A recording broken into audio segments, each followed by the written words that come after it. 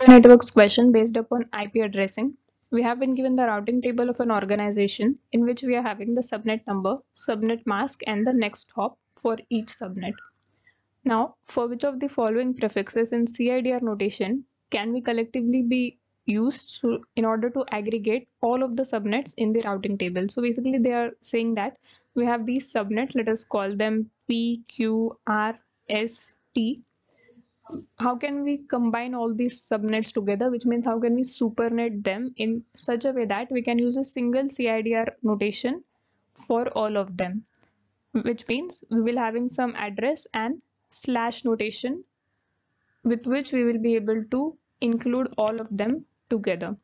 So now for this, let us first have a look at the addresses we are having. The first two octets are same for all of them. Last octet is also same. They are differing in their third octets. So let us convert them into their binary representation for the third octet. 164, 170, 168 and the 166. We are not actually concerned with the default one because it is already inclusive in the supernet which we will be forming. So we'll be converting this 164, it will become 128, 64, 32, 16, 8, 4, 2 and 1.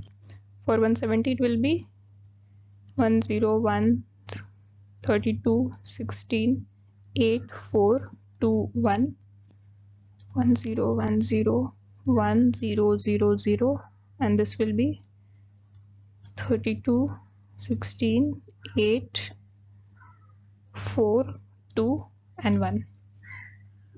So now in order to combine them together, what we can do is, let us also have a look at their subnet mask. This one is 252 and the remaining ones are 254. So this one is basically /22 because it will be having 6 ones followed by 2 zeros in its third octet. So that will sum up to first 16 from the first two octets and then 6 from this one. So it's /22 and the remaining ones are /23 notations.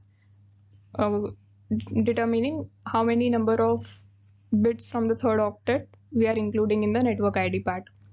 So for this P, Q, R and S, for the subnet P we are including first 6 bits and for the remaining ones we are having first 7 bits inclusive in the NID part. So now if we were to combine them all together, then the common pattern which we can see in all of them is that the first 4 bits are same in all of them and they are differing from the 5th bit onwards. So very broadly we can say that they all can be represented commonly as 12.20. What do these 4 bits give? 128 and 32. So 160.0 and /16 plus these 4, so /20. So this is a very rough estimation which will include all of them combined into one supernet and we'll be able to identify them all. But the problem with this one is that it is very much imprecise. It also includes those addresses which are not the part of this network. So we need to be a little more precise and see what can be done. So let us first have a look at the interfaces, subnets Q and R. In this we can see that first 6 bits are same and the last 2 bits are different. So these two can be combined together to give 12.20. What is the value of these first 6 bits? 160 plus this is 8, so 168.0 and slash, because we have included 6 bits, so it will become /22. So these two can be combined to give this address. And now looking at the subnets P and S, even they are having their first 6 bits are same.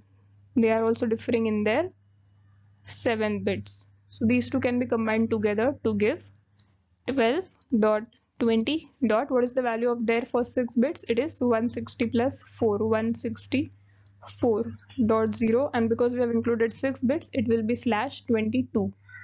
So this is how we can combine interfaces, or you can say the subnets P and S together, and with this one we combine Q and R together. And if we try to combine again these two subnets together, then it will give us something like this. which is very much imprecise. So we will continue with these two options itself, and both of them are there as options B and D. So that will be the correct answer.